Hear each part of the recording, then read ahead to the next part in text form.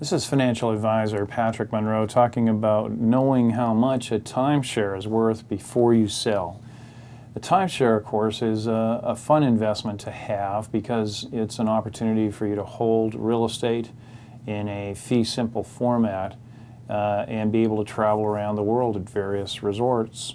However, there are times when individuals find that the fees to keep up their timeshare week become a drain on their budget, or they're so busy with their work that they're not able to travel and take full advantage of the timeshare. So knowing how much your timeshare is worth is an exercise in due diligence.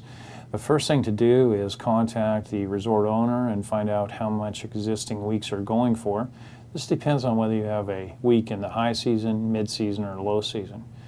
Then, of course, you'll want to contact a realtor and find out what the prevailing rate is for that particular week.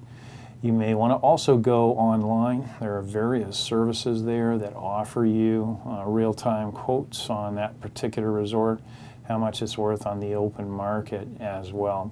There's a few leading-edge companies that do purvey in timeshare evaluation, and most of those are located in the USA Today travel section. This is financial advisor Patrick Munro talking about knowing how much your timeshare is worth.